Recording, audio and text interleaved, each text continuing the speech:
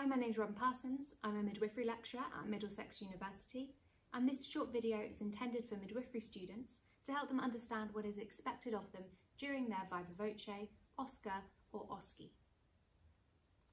Today we're doing obstetric emergencies and we are covering what to do in the case of an eclamptic fit.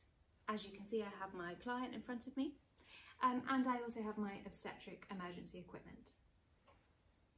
I have a case scenario which is similar to what you will be expected to cover in your OSCE. You are caring for Amira on the antenatal ward. She was admitted at 36 weeks gestation, complaining of a headache, epigastric pain and found to have high blood pressure.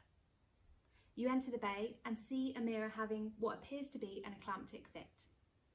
Verbalise and demonstrate the action you will take to provide care for Amira and her unborn baby. Preeclampsia is defined as hypertension developing after 20 weeks gestation with new onset proteinuria or other maternal organ dysfunction such as renal or liver complications. It's often linked with uteroplacental dysfunction such as fetal growth restriction. Eclampsia is the onset of seizures in a woman with preeclampsia, which is the obstetric emergency in this scenario. Preeclampsia affects 3% of pregnancies in the UK and it accounted for 4% of maternal deaths in the UK in the last triennium, according to the Embrace report. Its exact etiology is unknown, but it is a disorder of the vascular endothelial function specific to pregnancy and is thought to arise in the placenta due to ischemia. Symptoms can often include a severe and persistent headache, epigastric pain and severe edema, and of course hypertension and proteinuria. Women at a higher risk of preeclampsia and eclampsia include prima gravida women, women over the age of 40, women with a BMI of over 35, history of preeclampsia in a previous pregnancy or a mother or sister having preeclampsia, multiple pregnancy and an underlying pre-existing medical condition such as diabetes, hypertension or renal disease.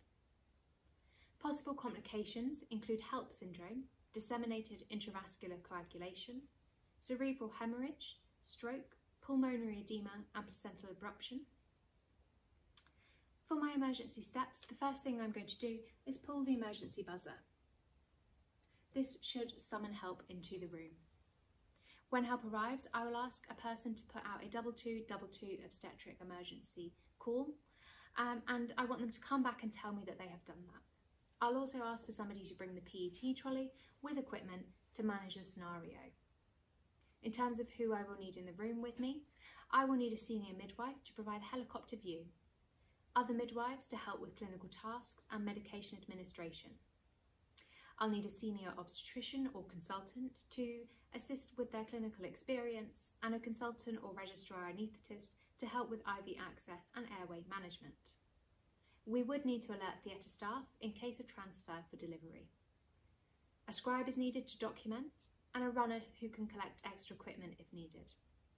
I will also need to alert the paediatric team or neonatal unit as delivery may need to be expedited. I will firstly wait for the fit to stop. This should take 1 to 2 minutes. I should ensure that the client is safe by removing anything that could be a barrier or could damage her. And I will speak to her in a reassuring manner as she is likely to be able to hear me during the fit. When the fit stops, I will place her in a left lateral position to protect her airway and I will then need to follow the ABC approach. I should check her airway is patent. If she's able to communicate with me, I will know her airway is patent as she can speak. However, there may be an obstruction such as vomit that I need to suction.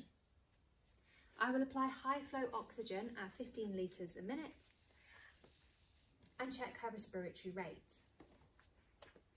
I'll apply a pulse oximeter for continuous heart rate and SpO2 and a blood pressure cuff for continuous BP and MAP readings, and I'll be asking my scribe to document these on my Muse chart. I then insert 2 large bore cannulas and whilst I'm doing these, I'll be taking blood. The cannulas are so we could administer fluid and medication, and the bloods are because her biochemistry is likely to be deranged due to her preeclampsia.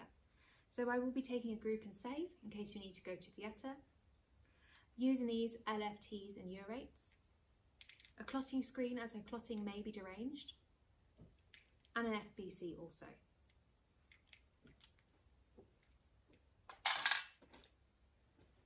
I then need to control the seizures, and to do so I need to administer magnesium sulfate. The loading dose is 4 grams IV over 5 to 15 minutes as a slow IV injection. Following this, a maintenance infusion of 1 gram per hour needs to commence for at least 24 hours following the latest fit. Recurrent fit should be treated with a further dose of 2 to 4 grams dependent on maternal booking weights, and that is also given intravenously over 5 to 15 minutes. We then need to control the blood pressure, and to do so our first line management is to give labetalol 200 milligrams PO, if of course she's able to tolerate this following the fit. This can be done immediately before venous access and so can achieve a very quick result. A second 200 milligram oral dose can be given if needed in 30 minutes. If this is ineffective or she's not able to tolerate this, we can give an IV bolus of 50 milligrams, which should be effective within 5 minutes. We can give a max of 4 doses every 5 minutes until that blood pressure is controlled, and a maintenance dose of 4 ml an hour can then be started. If she's asthmatic or Afro-Caribbean, we would give nifedipine 10 milligrams orally as our first line treatment. Should she not be able to tolerate nifedipine if she's asthmatic or Afro-Caribbean, or if the labetalol is not effective, we can give IV hydralazine.